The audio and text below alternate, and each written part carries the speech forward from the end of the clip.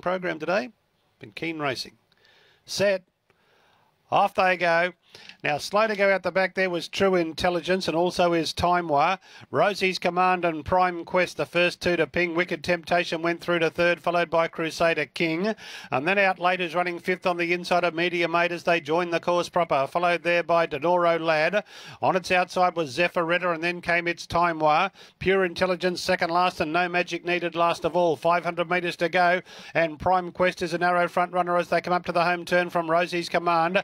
Wicked Temptation easing around their heels to get a clear crack at them, followed by Out Late, then Crusader King and Meter Maiden. Down the outside is Zephyretta. They're in the 300 metre zone and Rosie's Command has taken the lead from Wicked Temptation, is about a head away. It's Wicked Temptation and Rosie's Command. Wicked Temptation went to the lead. Out Late's trying to gun it down on the outside. Wicked Temptation just in front. Rosie's Command is coming back and Out Late's out wide. Wicked Temptation just in front of Out Late. Wicked Temptation, a short half head to Out Late. Rosie's Command third, Danoro Lad flew to get fourth, then Media Maid, followed by No Magic Needed, then came Zephyretta, and further back was Prime Quest. Further back then came True into a Pure Intelligence, and last of all is Crusader King. I think Wicked Temptation will just scramble home here in a busy little finish.